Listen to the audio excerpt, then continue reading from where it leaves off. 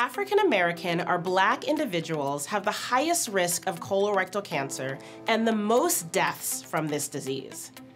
These disparities are the result of multiple factors, including differences in social determinants of health, access to health care, participation in screening, and treatment once colorectal cancer is diagnosed.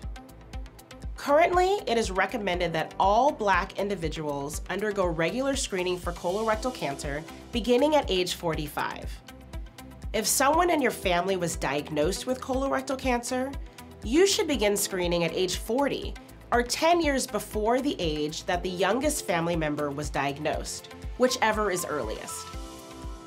We can reduce the devastation that colorectal cancer has had on Black men and women by getting the word out about the importance of screening and by taking the initiative to get screened.